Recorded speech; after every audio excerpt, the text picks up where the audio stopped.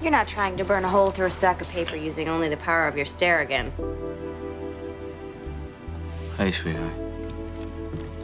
Have a seat a minute. I have to talk to you.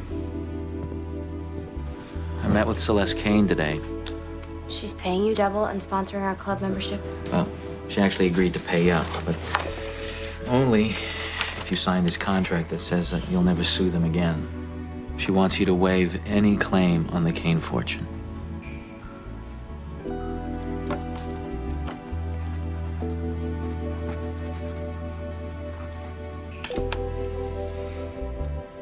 What? Was I supposed to sign in blood?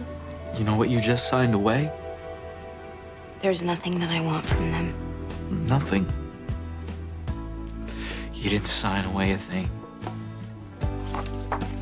Veronica, I am, without a doubt, your father.